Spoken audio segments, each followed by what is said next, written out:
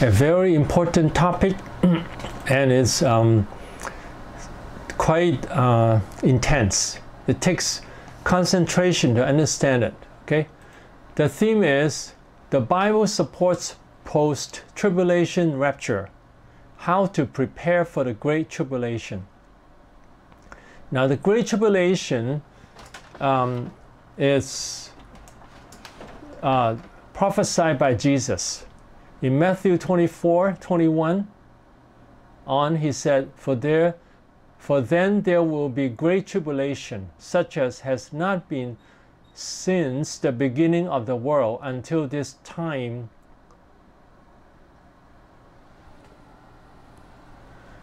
nor ever shall be. So Jesus said that there will be great tribulation after, first is the wars, the famine, earthquakes, and then the Christians will be persecuted. And then there will be the Great Tribulation that has never ever happened since the beginning of the world. And it will never be another tribulation like this. And immediately after the tribulation of these days, the sun will be darkened and the moon will not give its lights. The stars will fall from heaven, and the powers of the heaven will be shaken. Then the sign of the Son of Man will appear in heaven. And then all the tribes of the earth will mourn, and they shall see the Son of Man coming on the clouds of heaven with power and great glory. So here it says that there will be the Great Tribulation, and after the tribulation is over, then the sign of Jesus Christ will appear, and then all the tribes of the earth will mourn. That means all the people of the world will be they will be afraid to see Jesus coming back, and they will see Jesus coming on the clouds of heaven with power and great glory. So this is talking about that Jesus will appear, and before that happen, that Jesus will come back and appear to all the people of the world, and all the people of the world will see him, and the unbelievers will be afraid, and before that there will be a great tribulation. So there is a time of great tribulation before the second coming of Jesus. Now the very important point is, let me explain this passage also. 1 Thessalonians 4:16, For the Lord himself will descend from heaven with a shout, with the voice of an archangel, and with the trumpet of God, and the dead in Christ will rise first. Then we who are alive and remain shall be caught up, that means raptured, together with them in the clouds to meet the Lord in the air, and thus we shall always be with the Lord. So here talk about that Jesus would descend from heaven, and then there will be a trumpet of God, and the dead in Christ. That means all the Christians who have died will rise first. Then we who are alive and remain, and then, so there are two groups of Christians. First would be those who are dead in Christ, who are dead already, and the live Christians. So two groups of Christians. The dead Christians will rise, and then the live Christians will be together, will be caught up together with them, that means together, in the clouds to meet the Lord in the air. So all the dead Christians will rise from the dead, together with the live Christians will be raptured and meet the Lord and will be with the Lord forever. So this is the rapture. Okay, this passage talks about the rapture clearly. Now in the previous passage also talk about the rapture, but here it's not as clear. There Jesus said, Matthew 24 that we read earlier, that Jesus will appear to all the people. Then two men will be in the field, one will be taken and the other left. So here is one will be taken up to Jesus, and the other one is left behind. And two women will be grinding at the mill. One will be taken and the other left. Also the women, one will be taken to the Lord, will be raptured, and the other left behind. Now, very important that Jesus talked about the second coming of Jesus. Here is the second coming. And then there will be a great tribulation.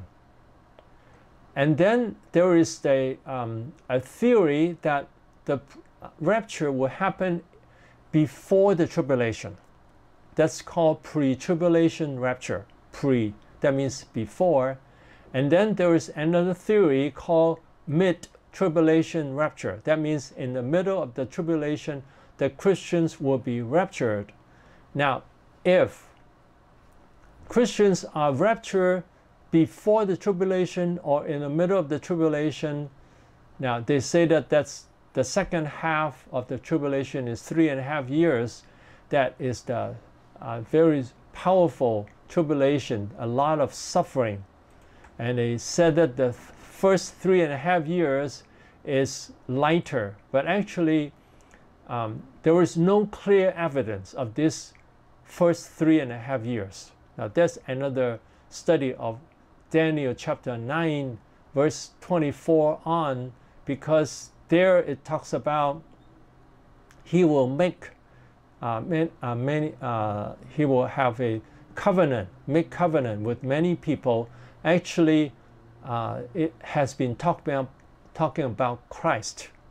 It's not talking about the Antichrist. But then the dispensationalism is a belief, and dispensationalists are the people who believe in dispensationalism, and they think that is the 3.5 years is the time when the Antichrist will make many covenant with many nations.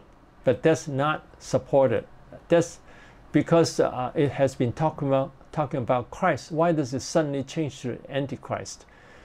So it should be talking about that Christ make covenant with many people. It talks about in the New Testament period. So the 3.5 years of great tribulation, of great suffering. Now, if we are raptured before the tribulation or in the middle of tribulation, it actually is good news, because then Christians don't have to suffer in the tribulation period, if that's true. But the Bible does not support that. And I'm going to show that in the Bible study today. I'm going to show that step by step, how the Bible supports tribulation at the time when Jesus comes back. That means Christians have to face the tribulation.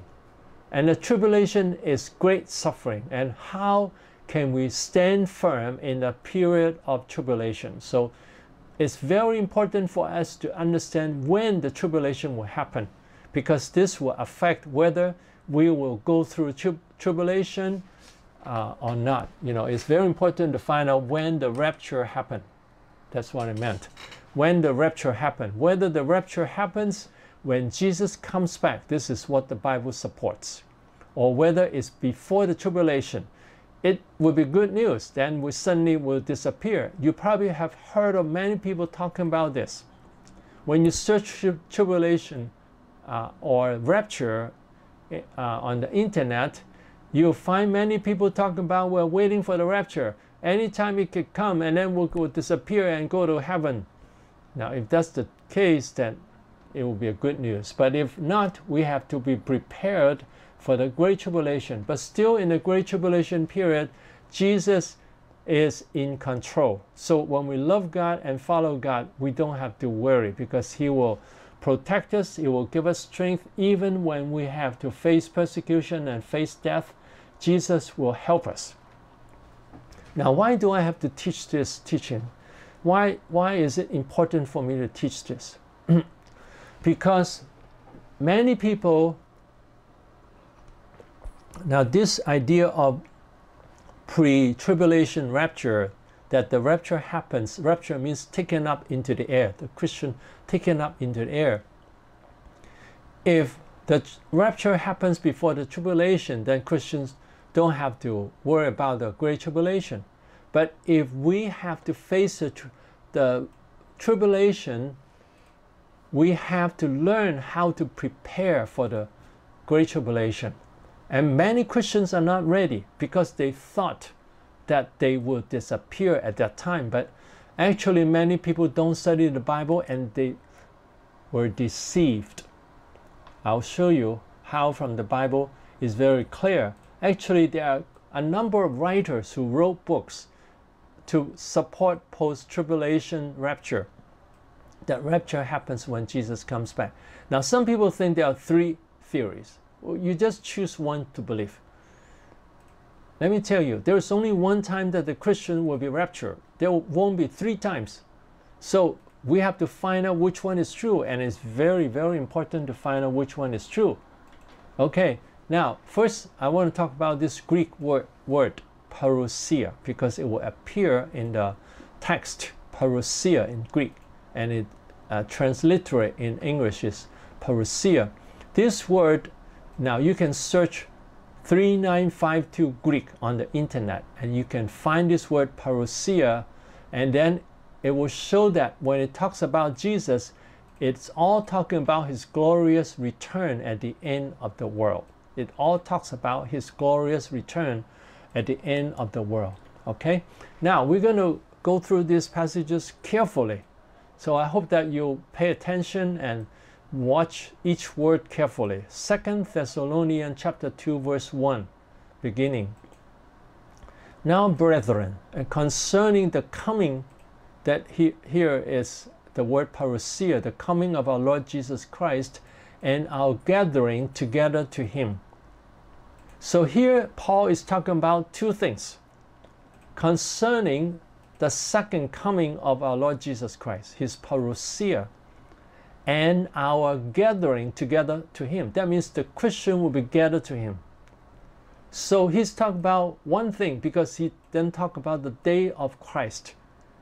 That the day of Christ, when these two things will happen, that the coming of Jesus Christ, Jesus will come back.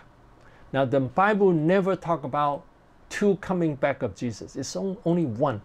But the dispensationalists, that means people who believe that there is a pre-tribulation rapture, that they believe that there is a rapture of the Christians will disappear before the Great Tribulation. Great Tribulation is the great suffering in the world. They said there are two parousia, two second coming. Actually, the Bible doesn't support that.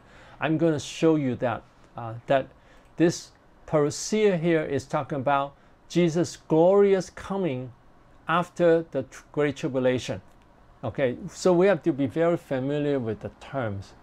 Tribulation is a suffering, the time of suffering, the Great Tribulation. And the rapture is that the Christians are taken up into the air to meet the Lord. These two terms, you must be very familiar. So when I talk about tribulation, you know that's the great suffering period. And the rapture is that the Christians will be taken up into the air. So Paul was talking about the coming of our Lord Jesus Christ, the parousia, his second coming, and our gathering together to him, that will be gathered to him. Now Paul used the word our, that means it includes himself. Now I'm going to show you in the four passages, he always used the word we or our to show that he is part of it too. So Paul also, together with the other Christians, will be gathered together to Jesus. And then we ask you not to be soon shaken in mind or troubled, either by spirit or by word or by letter, as if from us, as though the day of Christ had come. Because some people were telling the Christians the day of Christ has come already. And Paul said, no. Do not be shaken in mind or troubled, either by spirit, or any spirit telling you that, or by word, or by any letter, as if it is from us, is not from us, as though the day of Christ has come.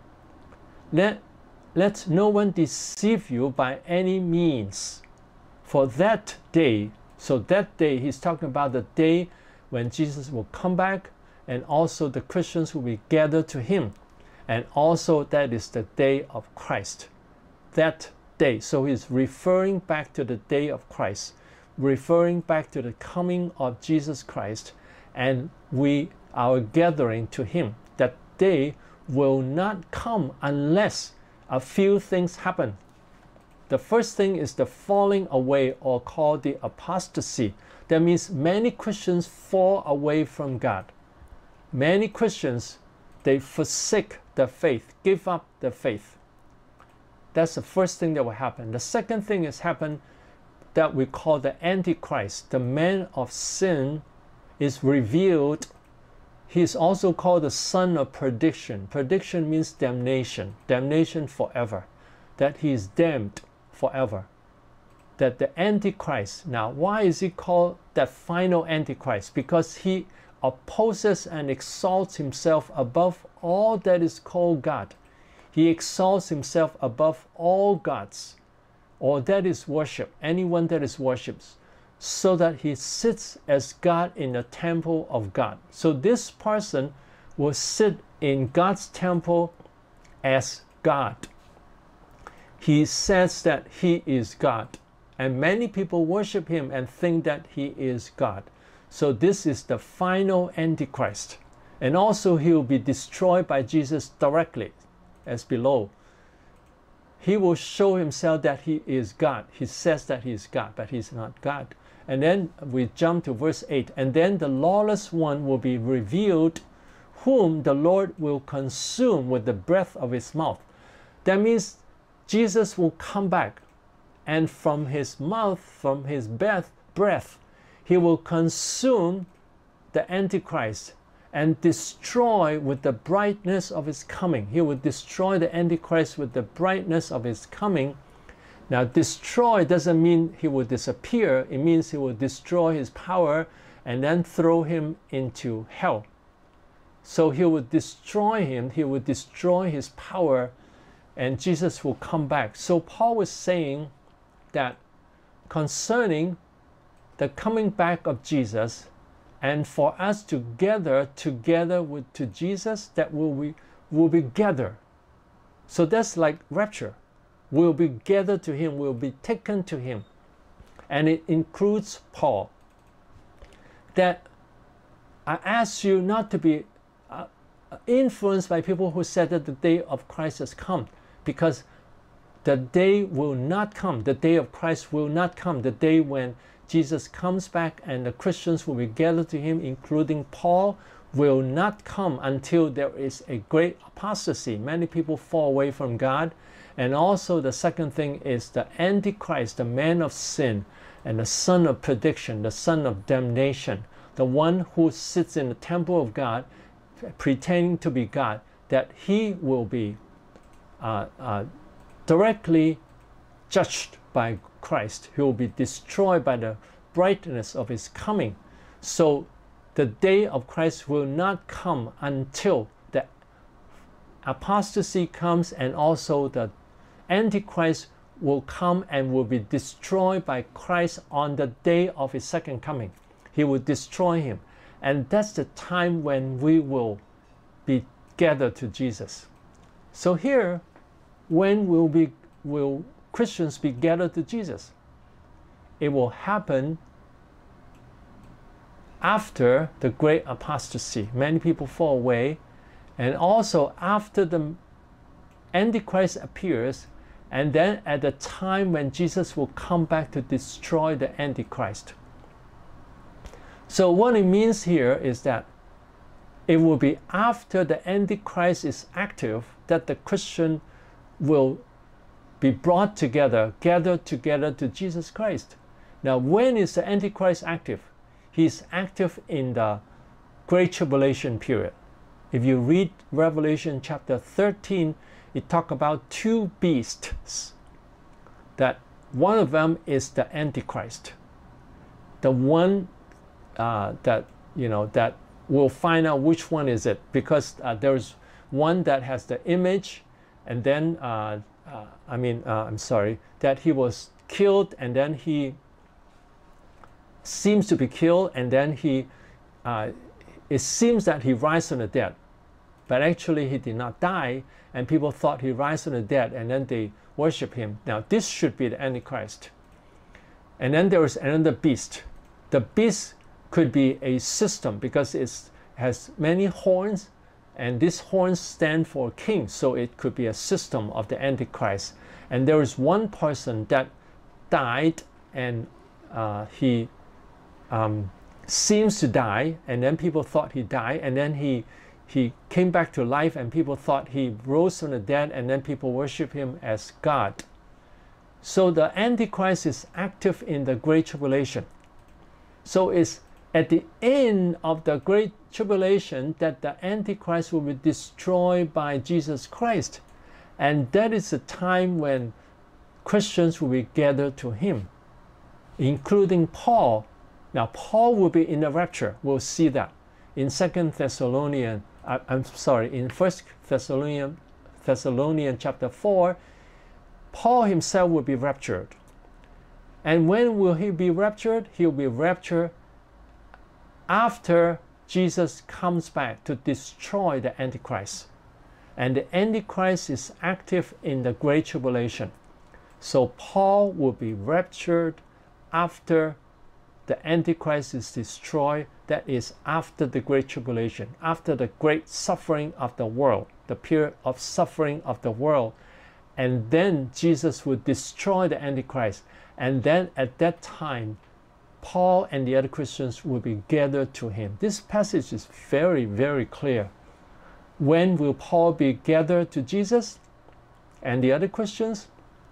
It's after the Great Tribulation, after the period when the Antichrist was active, when Jesus Christ comes back and destroys the Antichrist. That is at the end of the world. Okay, so this is the first passage. Second, okay, now, so actually here I'm just summarizing what I just said. Okay, this is another passage. 1 Corinthians chapter 15, verse 52 on. In a moment, in the twinkling of an eye, at the last trumpet, for the trumpet will sound, and the dead will be raised incorruptible, and we shall be changed. For this corruptible must put on incorruption, and this mortal must put on immortality. So when this corruptible has put on incorruption, and this mortal has put on immortality, then shall be brought to pass the saying that it is written, death is swallowed up in victory. Now this is another passage that Paul used the word we, that he is part of it. In a moment, in a twinkling of an eye, in a single moment, at the last trumpet. So here it talks about the trumpet, the last trumpet. For the trumpet will sound, and the dead will be raised incorruptible. Now here is talking about the Christians only. The Christians will be raised from the dead, and they become incorruptible, because non-Christians will be raised and they will be corruptible. Their body is not glorified. But the Christians will be raised from the dead incorruptible. Now in this passage, Paul doesn't talk about the non-Christians at all. It doesn't mean they're not raised from the dead at the same time. It just means he doesn't talk about it here. And from the other passages, actually it supports that Christians and non-Christians are raised from the dead at the same time. That we won't talk about at this point. And the dead will be raised incorruptible. It's talk about Christians. They will be raised from the dead, and they will be incorruptible. That means, now we have sickness, that we're corruptible, that, our body will rot away when we die, that we are corruptible. But at that time we'll be incorruptible, that our body will not decay. We will not have sickness anymore.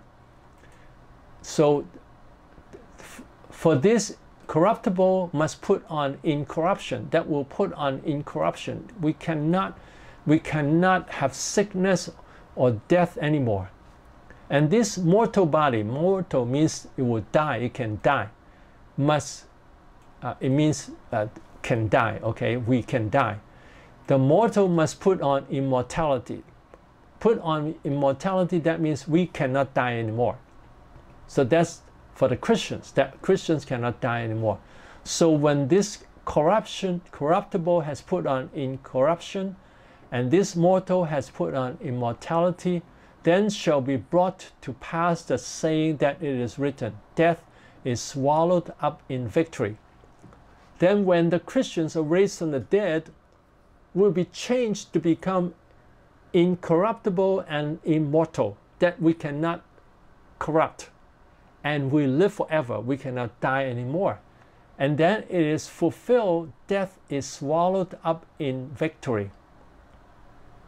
Now, in Revelation chapter 13, verse 15, it says that as many as would not worship the image of the beast to be killed.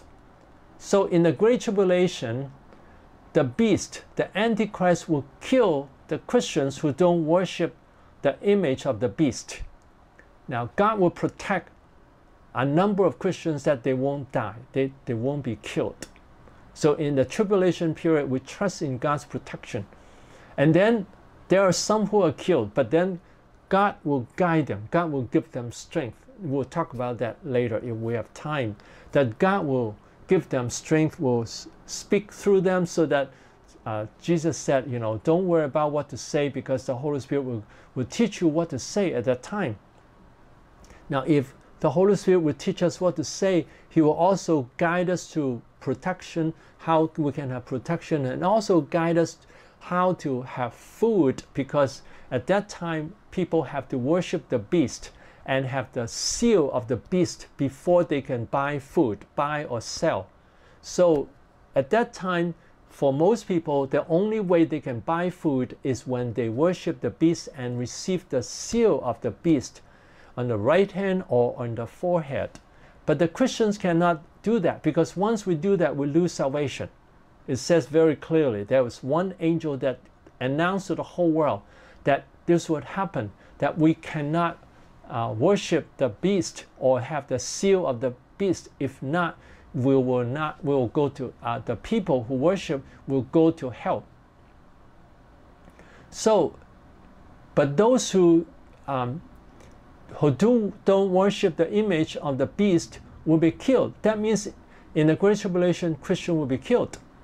And if the time when death is swallowed up in victory, there's no more death. That means the Great Tribulation is over. During the Great Tribulation, Christian will be killed. But after the Great Tribulation, no more Christians will be killed. That death is swallowed up in victory. There is no more death. For Christians, death doesn't exist anymore. It's swallowed up. It's like you eat up something. Death is eaten up. It disappears. It disappears. There is no more death. In victory. That means God is in victory. The Christians are in victory. That has swallowed up. It has swallowed up death in victory. Has won the battle against death. That means Christians don't have to face death anymore. And Christians will be killed during the Great Tribulation. That means will be raised from the dead and transformed. That is a time after the Great Tribulation. Okay, this verse again set the time when Paul will be changed to be incorruptible. It is a time when there is no more death. No more death happens after the Great Tribulation, the period of suffering. That means is when Jesus' second coming, after the great suffering, the Great Tribulation of the world, and then death is swallowed up. The Christian will be raised from the dead and together with those who are living. Now, Paul did not know that whether he would die or not, because Jesus has said that all this will come true in this generation, and some people thought that means the physical generation. Now, what Jesus meant was that the destruction of Jerusalem will happen. What we call the prefigure of the second coming is the destruction of Jerusalem. at that time will happen within the same generation. That passage, Jesus actually was talking about the destruction of Jerusalem. And Paul at that time did not know whether, when Jesus will come back. He thought he will live to that time. That's why he put, we shall be changed. He doesn't talk about we will be raised from the dead. He didn't say that I will be raised from the dead. But now we know that Paul has died already. So Paul will be among those who will be raised from the dead. And then he will become incorruptible. And all the Christians who are alive will be changed. So all the Christians who die, together with the Christians who are living, will be changed to be incorruptible. And that is the time when there's no more death. And that is after the Great Tribulation, because Christians will die during the tribulation. So the time when Christians will be changed is after the Great Tribulation. Okay, and then this passage about the Great Tribulation, 1 Thessalonians chapter 4:16. Now these passages I encourage you to study in depth for yourself. Now I study it for you, and you can study it for yourself to find out the explanation for yourself. For the Lord himself will descend from heaven with a shout, with the voice of an archangel, and with the trumpet of God. Here it talks about trumpet again. In 1 Corinthians chapter 15, it talks about the last trumpet. And here it talks about the trumpet of God. And we'll show that this is also the last trumpet, because Paul is also part of it. And the dead in Christ will rise first. So Jesus will descend from heaven with a shout, with the voice of an archangel, and with the trumpet of God. And the dead in Christ will rise first. So first, dead in Christ. Now this is the same as 1 Corinthians chapter 15. The dead will be raised incorruptible. This is the Christians who will be raised incorruptible. And here the dead in Christ will rise first. So they will be rise from the dead and become incorruptible. And we, including Paul, who are alive. Now, Paul thought that he would be alive together, but now we know that he is among those who are dead. So Paul is part of it too. Paul, who all the Christians who are alive and remain shall be caught up, that means raptured, together with them in the clouds to meet the Lord in the air.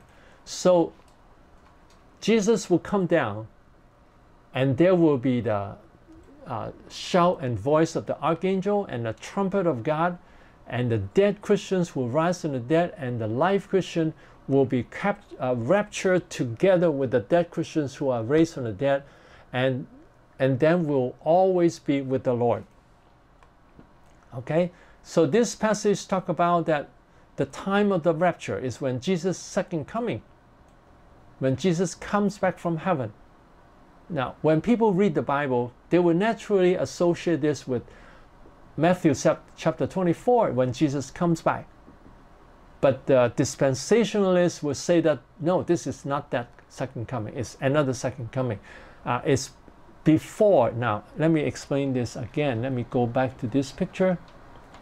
The pre-tribulation rapture or the mid-tribulation rapture,